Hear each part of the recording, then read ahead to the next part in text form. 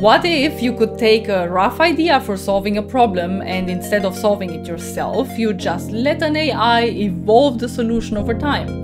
That's exactly what Google DeepMind's AlphaEvolve does. In this video, we're diving into the system that blends code generation, evolutionary strategies, and LLMs to discover brand new algorithms and optimize real-world infrastructure.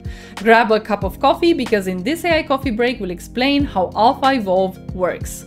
AlphaEvolve starts with a basic code base and improves it automatically. It uses large language models to suggest small edits and tests how well those edits perform using user-provided evaluation code. The best candidates are used to further do edits on. Over time, AlphaEvolve evolves code that solves problems far beyond what a human or even a single LLM could create from scratch. In more detail, at the heart of AlphaEvolve is an evolutionary loop. The user provides three things. First, a starting program. This can be very basic or even wrong. Important is that this program should be structured well enough to run, even if it's just a skeleton with placeholder logic and functions that return constants. Second, the user must provide the evaluation code, a function that gives numerical scores to how well a program performs. Third, the user provides markers to flag which parts of the code AlphaEvolve is allowed to change. And that was the human work. Then the user can lean back and make the GPUs go brrr to find some cool solution for the problem they just described. AlphaEvolve starts by using the provided user code and wrap prompts around it for an ensemble of LLMs like Gemini Flash for fast, diverse ideas and Gemini Pro for more thoughtful, high-quality suggestions. Each LLM proposes diffs, small edits to the code.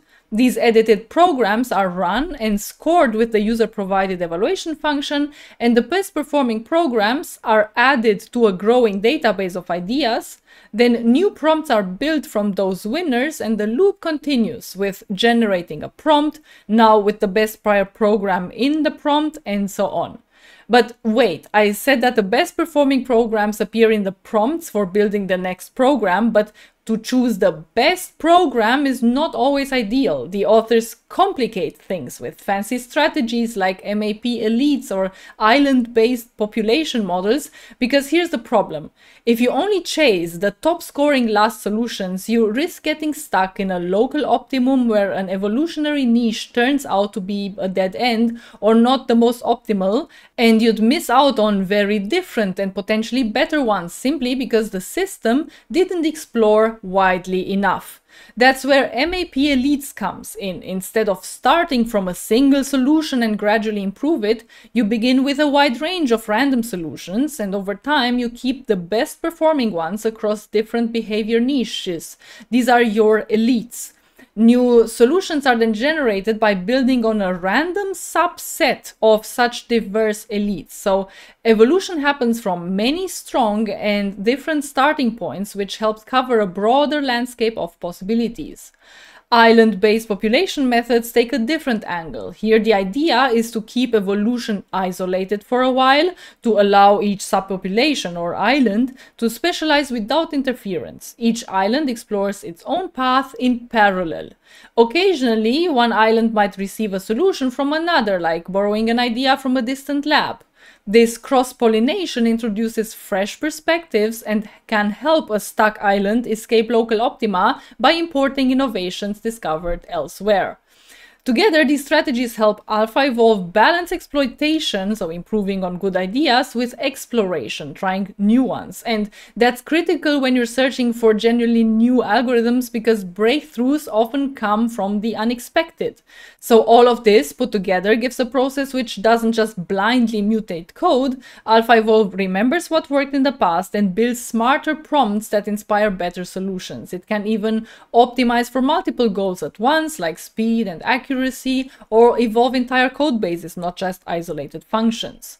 Results speak for themselves. In one of its most striking achievements, AlphaEvolve discovered a new way to multiply 4x4 complex valued matrices using only 48 scalar multiplications. This beats the famous Strassen algorithm, a method that hadn't been improved for over half a century. The authors also took the effort to formulate in code over 50 open mathematical problems and let AlphaEvolve tackle them.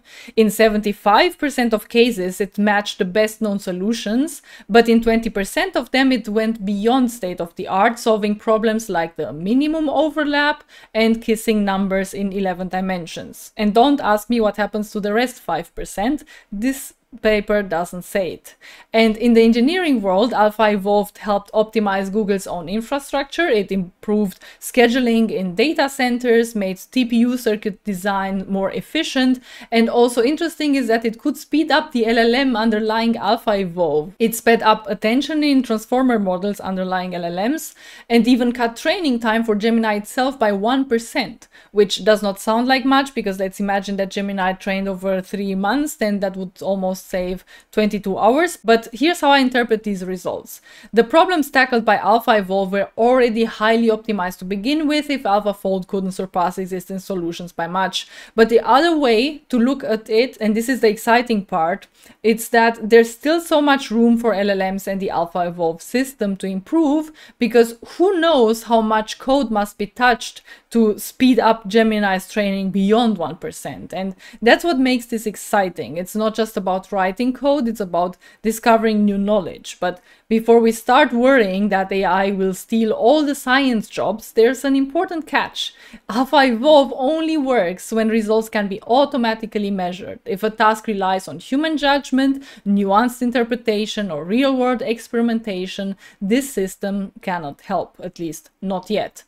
And let's not forget, AlphaEvolve doesn't find or formulate problems on its own. It still needs a human to define the challenge, highlight what's interesting, design the code scaffolding, and write the evaluation function. And in that sense, the scientist isn't being replaced, they're being augmented. Now, if AlphaEvolve sounds familiar, it's because it builds on a previous project from DeepMind called FunSearch, which we talked about in a past video. That system also used LLMs and evolutionary search to solve math problems, but it was much more limited. The idea and logic for FunSearch is the same one that you see here for AlphaEvolve, but FunSearch could only evolve a single Python function, typically around 10 to 20 lines of code. AlphaEvolve, by contrast, can edit entire code bases across any programming language.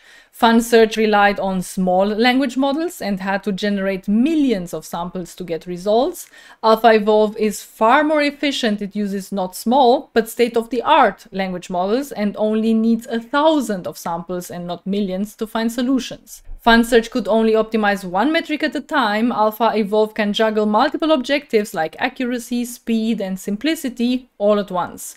And while FunSearch needed very fast evaluations, think seconds per program, AlphaEvolve runs in parallel on accelerators and can afford hours of compute per evaluation if needed. In short, AlphaEvolve continues what FunSearch started and scales it up massively in power, scope, and generality.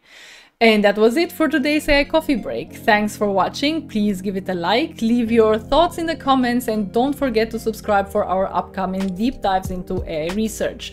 Also, check out our merch store if you want to have some cool mugs or hoodies. Links in the description. See you next time, and until then, keep evolving. Okay, bye.